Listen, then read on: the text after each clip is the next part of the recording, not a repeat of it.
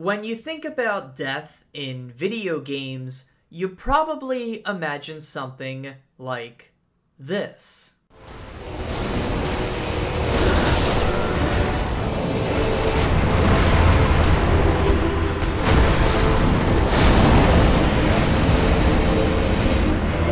Or this.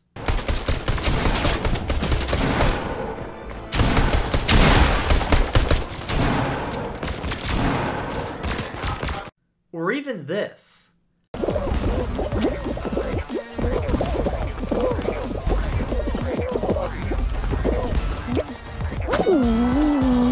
But you probably don't envision this.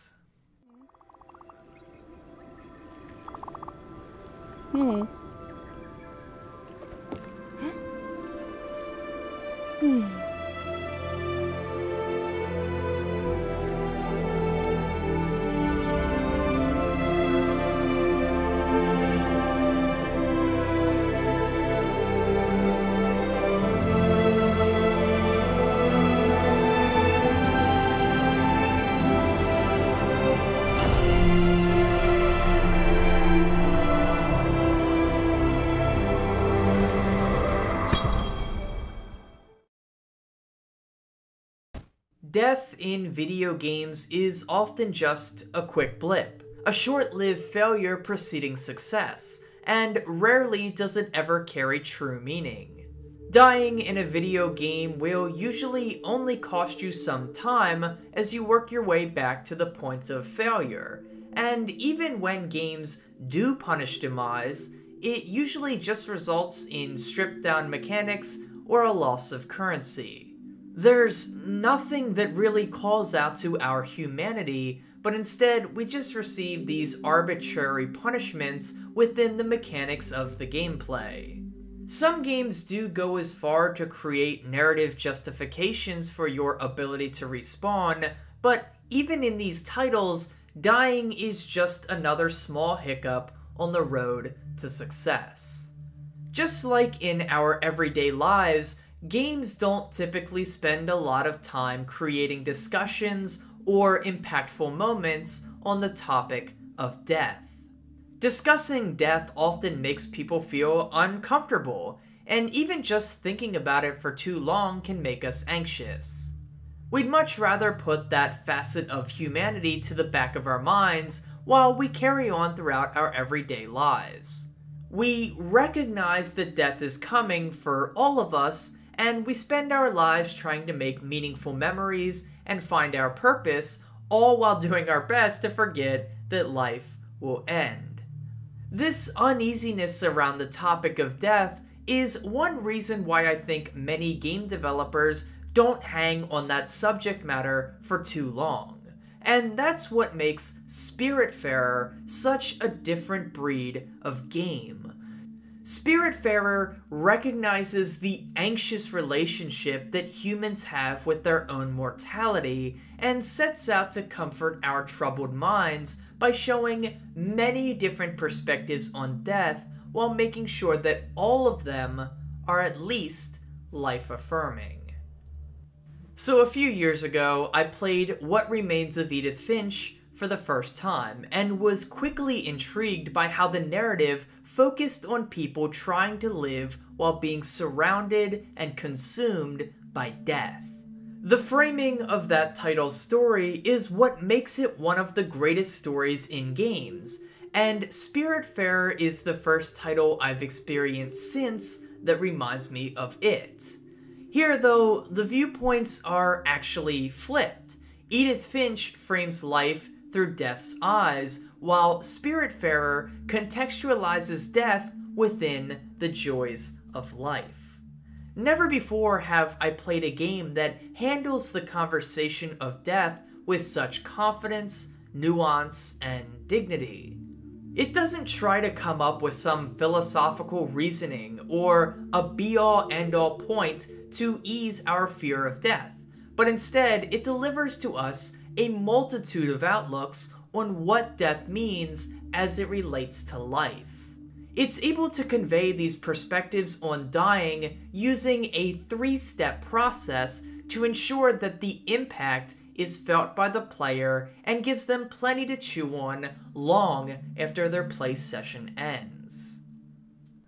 Before we look at those 3 steps, I first want to give a little context for how Spiritfarer is structured. Thunder Lotus's newest game is a management-based one where the player assumes the role of Stella, the new Spiritfarer who is responsible for easing the souls of the deceased so that they can move on to the afterlife in peace. In order to accomplish this goal, Stella must forge meaningful relationships with the spirits that board her ship by granting them their final wishes and also making sure that their basic needs are met, including feeding them, housing them, and of course, hugging them. This will involve a lot of hustle and bustle on the player's end as they're constantly juggling the requests and needs of each spirit while also improving their ship and rearranging its buildings. In a simple kind of way, it mirrors the busyness of everyday life, and it can see the player getting wrapped up in tasks, so much so that an entire day passes in the blink of an eye. The pace never gets out of hand though. Things never cross from being too busy to too stressful, which is critical for maintaining the relaxing tranquility that the game attempts to bring to the subject of death. And when a spirit's requests have all been fulfilled, Stella takes them to the Everdoor, where they pass over into the great beyond. So with that, let's take a look at the 3-step process that Spiritfarer uses to depict death differently. The first step is making the player care. This ensures that they can be made susceptible to the lessons and viewpoints that are shared throughout the game. If we don't give a crap about the characters, then their deaths won't really mean that much. This is where the bulk of the gameplay comes into play, as we grow closer and fonder of these characters by helping them with their final requests. Each character has a personality wholly their own that makes each of them feel unique and distinct from one another. They all come from different backgrounds, professions, and life experiences that makes each of them their own person, and have no doubt, while they may look like animals, they are indeed people. Take Atal, for example, a man with a loving family, a hungry belly, and a drive to help those less fortunate than himself. Or Alice, an elderly woman whose mind is slowly deteriorating due to a tragic mental illness. Or even Gustav, a former museum curator who views life as ultimately meaningless outside of the art we leave behind. Each of them and the rest of the cast brings their own gusto and attitude to the ship, and they don't always get along with one another. Giovanni and Astrid are lovers who often quarrel, leaving Stella in position to clean up the mess. And nobody really seems to enjoy Atal's morning job as he works to repair buildings all over the ship. And things like this have a real impact on their moods, making Stella's job all that much harder. When Stella isn't trying to quell disruptions or keep everyone fed, she's often learning about each of the spirits, including their upbringing, their jobs, their hobbies, their love lives, and more.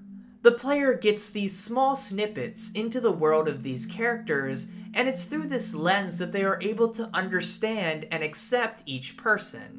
Each spirit also gets a handful of quests that show how they're handling the reality of their death, and it's here where you really begin to sympathize with each of them. Now, that's not to say that all of them are strictly good and friendly people. It's quite the opposite in some cases, but by the time you say goodbye to them, you reach a point where you can at least understand them, if not truly care about them.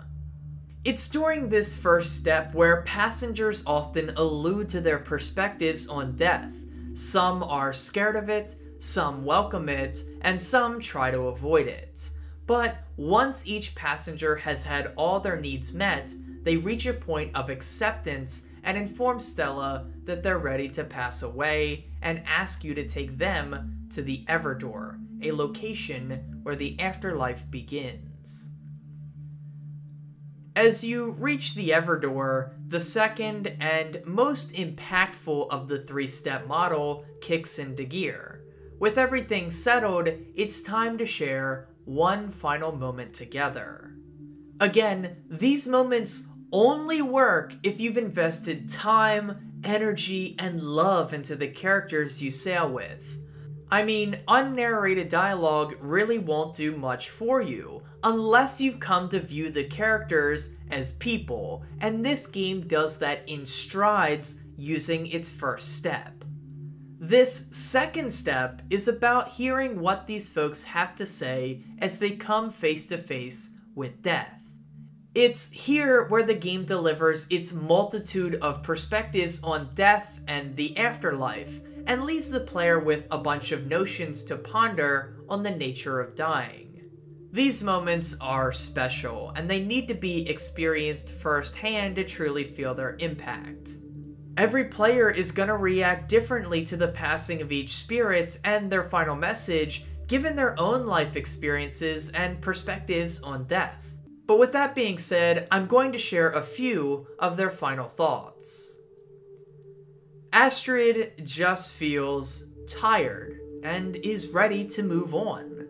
She's lived a long life full of pain and suffering, but by all accounts, she was one of those people that everyone seemed to love. She's able to accept that her time is up, and she welcomes that. And it feels like a real perspective for someone who has lived long in life and is just ready to move on. Gustav is indifferent to death, as he views the world as just an assortment of atoms, and therefore nothing really carries any true meaning. He goes on to say, though, that humans are able to create and interpret meaning for themselves, and even though we may pass, the things we create can live on for future generations to see and learn from. Gustav doesn't fear death. He just views it as an unavoidable reality of existence. Summer comes to accept that she did her best to live her life to the fullest after her partner died, but that she was never able to truly overcome all of her grief. She praises Stella for being a caring soul and for helping her through all of this, and you get a real sense of how impactful the Spiritfarer was for helping her find peace with her past. And finally, Atal just straight up disappears one day. You don't get a goodbye, you don't get words of wisdom, you just realize he's gone. And it really depicts the horror of losing someone unexpectedly. None of these goodbyes are extremely profound or pretentious moments that contextualize death perfectly, but instead they offer comfort in so much so that we realize we're not alone in facing death's looming aura.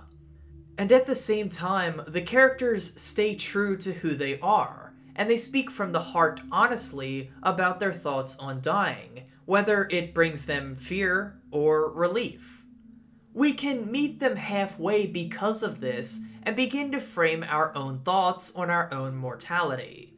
And the beauty of these moments are that they are drawn out. They force the player to take in the severity and the beauty of the moment as the spirits say their final words. When so many games are content on making deaths quick and respawns fast, Spiritfarer deliberately takes its time when a character dies, and it carries so much more weight because of it. And then there's the third step, setting reminders of spirits past. One of the most wholesome touches about death in Spiritfarer is that you feel the absence of each character once they've departed, but you can still find little reminders of them to ensure yourself that they never are truly gone. You can't destroy a spirit's home once it's built. meaning you'll always have a physical reminder of the spirit on the ship with you. Nature will begin to retake their homes as flowers bloom, but they can never be fully reclaimed. And each time you pass by an area that includes a minigame that's linked to a departed character, you will have to visit their home to start it up or pass by it, which can remind you of them. The passing of a spirit also results in a new constellation dotting the night sky, and these remain visible for the remainder of your journey. I took a lot of time to just look up at the night sky and reflect on what each spirit said to me in their final moments. And finally, if you visit the Everdoor after receiving the final request, you can reunite with each spirit in their ghostly form and give them one last hug before wrapping up the game. It's a beautiful reminder that even when we pass, our legacy and the people we impacted live on. We are never truly gone, and our footprints in people's lives will remain. This 3-step model is how Spiritfarer depicts death differently, and it's executed wonderfully throughout the game. By making us first care for the characters, and then bearing witness to their final moments and thoughts, and then reminding us of them for the rest of the game, Spiritfarer depicts death differently than any game I've ever played. Never could I have imagined that a game focused on death could be so cheerful, delightful, life-affirming, and thought-provoking. Yet, here we are. If you're someone who thinks about death often, or has been adversely affected by it throughout your life, then you're going to make a real connection with Spiritfarer. It touches on all matters of demise: suicide, natural death, sudden passings, and even the death of youngsters. It's all here, waiting to break your heart and teach you something about death simply by having characters that we care for share their thoughts on it. No one has all the answers, but Spiritfarer teaches us that discussing death doesn't have to be taboo. In fact, it can be cathartic in a way, as it may ease our worries and anxieties. Death gives life meaning, and that's the main takeaway from Spiritfarer. No matter what your perspective is on dying, you can't outrun death's door knock, and so why not make the most of the time that we have? Thank you so much for watching. Please leave a like if you enjoyed the video. Consider subscribing for more. Follow me on Twitter at NopNapNarp. And oh yeah, go play Spiritfarer. It's kind of a good game. And as always, have a nice day and take care.